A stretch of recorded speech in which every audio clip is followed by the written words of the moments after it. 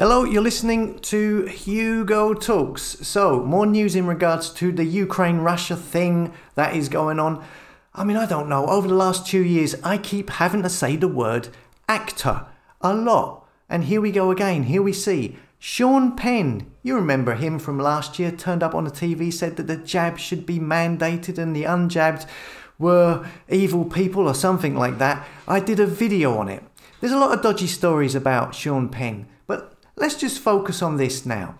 Here we see in the news today, we see Sean Penn on the ground in Ukraine filming documentary about Russia's invasion. It says here, Sean Penn is on the ground in Ukraine filming a documentary about Russia's invasion. Vice Studios confirmed. The Oscar-winning actor appeared at a press briefing Thursday in the Ukraine capital of Kiev, listening to government officials speak about the crisis.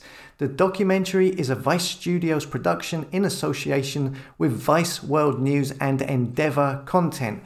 Well, that was very quick. They organised that very fast. Isn't it strange? Don't you think it's a little bit strange at a time when the US authorities are telling US citizens in the Ukraine to leave? All US citizens, leave now, it's dangerous. But at the same time, they're sending in a US Hollywood actor and a film crew to film a documentary about it.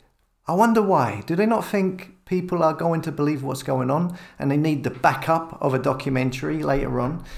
So they're sending a Hollywood actor to the Ukraine, which of course the Ukrainian president has spent most of his life as an actor as well. Volodymyr Zelensky, of course, spent 2015 to 2019 playing the part of the Ukrainian president in the TV series Servant of the People for 4 seasons.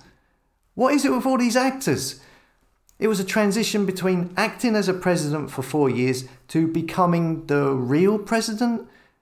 The question is, did he ever stop acting?